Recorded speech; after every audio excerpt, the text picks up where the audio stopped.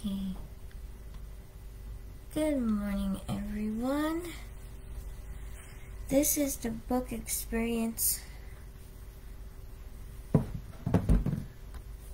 with Shaudonna, and today we are chatting about making story time a learning opportunity. Every moment can be made a learning opportunity with your children. Also with ourselves too, there's much we can learn from children and children's books.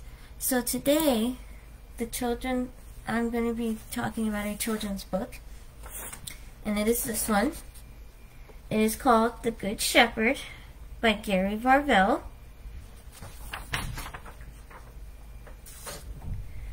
And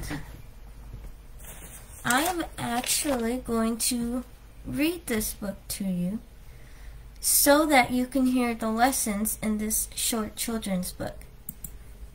Because the Bible says we're supposed to train up our children in the way they should go.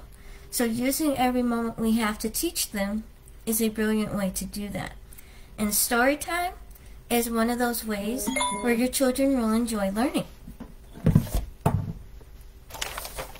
So without further ado, here is The Good Shepherd by Gary Varvel.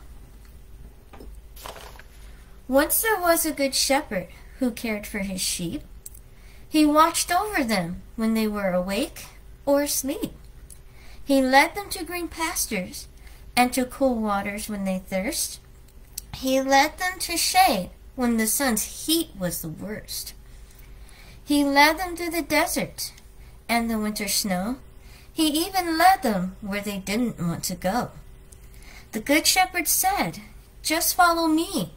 I'm your best friend. I will lead you to a place where life will never end."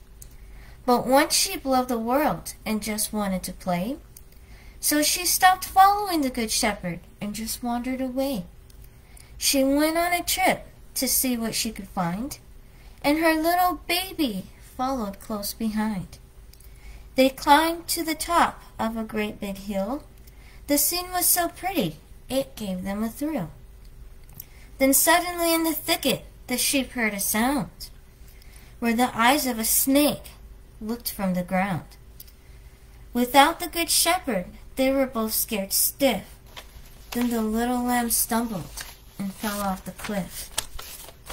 The mother sheep ran to the bottom of the hill. She cried and cried as her baby laid still. The snake slithered down toward the lamb that was dead. But the Good Shepherd appeared and crushed the snake's head. Then he picked up and held the lamb that had died and hurried off with her mother close by his side. He carried the lamb's body to a fast-moving stream, then crossed over the water as if in a dream. When he stepped onto the shore, he gave a command. Then the sheep sprung to life and danced in the new land. The lamb's mother bowed her head and cried. She was sorry for not staying close to the Good Shepherd's side. "Please forgive me," she said. "I shouldn't have strayed." Then the Good Shepherd replied, "Your debt has been paid." As sure as the sun rises and crosses the sky, all things that have life sooner or later will die. But only the Good Shepherd can take us to the place where life never ends and we see him face to face. One of the lessons you can teach your children and learn yourself from this story is that you have influence, whether you realize it or not. And people will follow and copy what you do. So you have to be careful what example you are setting. Another lesson that can be learned from this story is that when we are believers, we follow the Good Shepherd. And when we stray from his direction, trouble is never far behind. So if we follow the Good Shepherd, no matter how it looks, the Good Shepherd will take care of us. And when we fail, the Good Shepherd is just to forgive us. So when we use life lessons to train up children as they should go, we're doing as God commands. And this is why I recommend stories like The Good Shepherd to help teach your children during story time.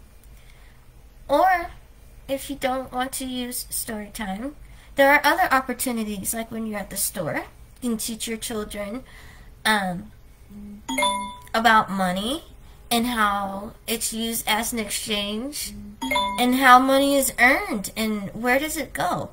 Because studies have shown that as early as 6 months, a child can understand what saving means. So God created us in a way where we're able to learn at such an early age, and we need to take advantage of that at every opportunity that we get. So wherever there's a lesson to learn, use it to teach your children. And one day, when they get older, they'll look back on it and they'll remember those lessons, and you'll be surprised when they're sitting with you telling you the lessons that you taught them. So this has been a book experience with Shaudonna, and remember, every day is a lesson, and there's always something to learn, and never live life secondhand. Always experience for yourself. Have a good morning. Bye.